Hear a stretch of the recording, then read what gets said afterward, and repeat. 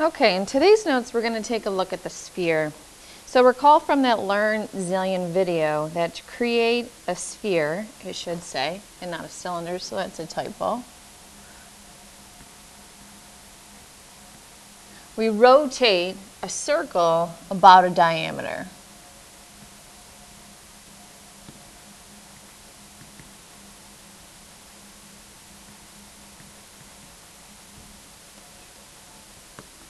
So we take a look at the sphere. We have half of the sphere shaded in green, and half of a sphere is called a hemisphere.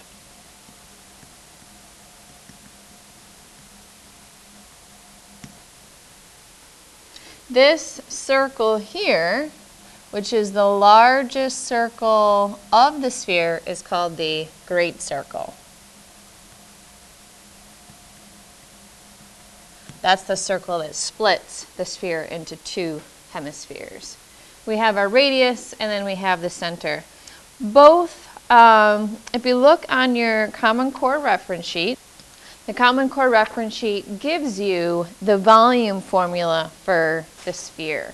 So let's write that down first. So the volume of a sphere is written as 4/3 pi radius cubed. And then the surface area is not on the Common Core reference sheet, but it is on the old reference sheet from the state, which I'll give you for your assessments. And that is 4 pi r squared. Okay, that's our surface area. Down below, it explains a little bit more about the surface area formula and the volume formula. So let's start with surface area. It says to understand how the formula for the surface area of a sphere is derived, think of a baseball. The surface area of a baseball is sewn from two congruent shapes, each which resembles, it's not exact, but it resembles two joined circles. Okay, so we have our circle here, and then the other piece, this circle here, and this circle here. So together, okay, the entire covering of the baseball consists of 4 circles, and the area of one is going to be pi r squared, so the area of the whole covering itself is approximately 4 pi r squared. Now volume, imagine that the interior of the sphere with a radius r is approximated by n pyramids, with each of a base area of b and a height of r. So in these pyramids, this dimension here, the radius, is the height of each one of those pyramids. The volume of each pyramid is 1/3 area of the base times the height, which is your radius. And then if we add all of that up, it would be the number of pyramids times the base area.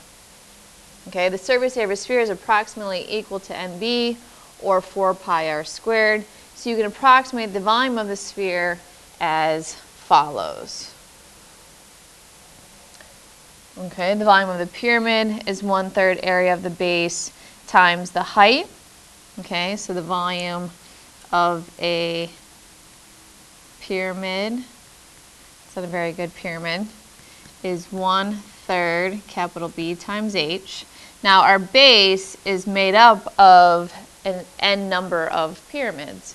And then the capital B stands for the area of that base. And this r is the height of each pyramid, which is the radius of the sphere. Okay? So NB, that's all of those base areas. So all of these base areas are going to eventually cover the whole surface of the sphere. So that's why down here we see 1/3 of the surface area of the sphere times r. Well, 1/3 of 4 gives us the 4/3. Bring down your pi, and then r squared times r gives you r cubed. Okay, I'm going to go to the main screen now, which I have a video I'd like you to search on YouTube. Okay, so here's, go into YouTube, type in the volume of a sphere derivation, and then watch this video here. This is a good video that I found that really explains and does a nice job animating all of the pyramids inside of a sphere. And you can see it's short. It's only 4 minutes and 14 seconds. All right, so back to the notes, applying and using the formula. So go ahead and take a look at example number 1. It says find the volume in terms of pi. I'm just going to enlarge the screen. First thing you want to do is write down your formula.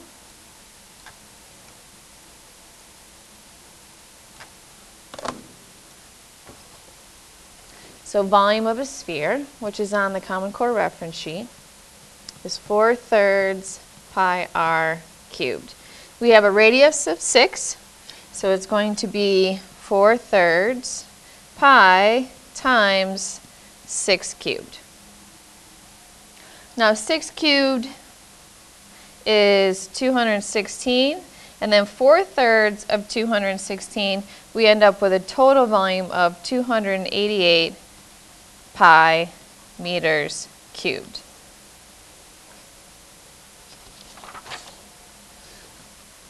Number 2, find the surface area in terms of pi.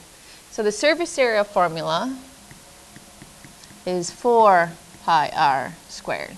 In this picture, they give us the diameter, and we now have a radius of 4. So it's going to be 4 pi times 4 squared, which is 16. 16 times 4 give us a total surface area of 64 pi. We're not given a unit, so let's just write units squared. Down to the hemisphere. Find the volume and surface area of the hemisphere to the right. Round your answer to the nearest tenth with pi as part of your answer. So for a hemisphere, the volume, okay, is going to be 1/2 of 4/3 pi r cubed. And 1/2 of 4/3 is 2/3. So the volume is going to be 2/3 pi r cubed. A radius of 10 cubed. Now 10 cubed is 1,000. And 2/3 of 1,000 is going to be 666 and 2/3, or 6 repeating. Now it wants it to the nearest tenth with pi as part of our answer. So rounding to the nearest tenth, our volume is approximately 666.7 pi, and our unit cubic feet. For surface area, well, we have this flat surface, okay? So our surface area is going to be pi r squared plus this curved surface. Now, the curved surface is the total surface area. So we're then going to add in half of the surface area, which was 4 pi r squared, or 2 pi r squared. So if you want to look at it as pi r squared plus 2 pi r squared, we're going to have to do 3 pi r squared for the total formula. Okay? So 3 times pi times 10 squared, which is 300 pi. Now once it's in the nearest tenth, so we do have to put the 300.0 pi square feet.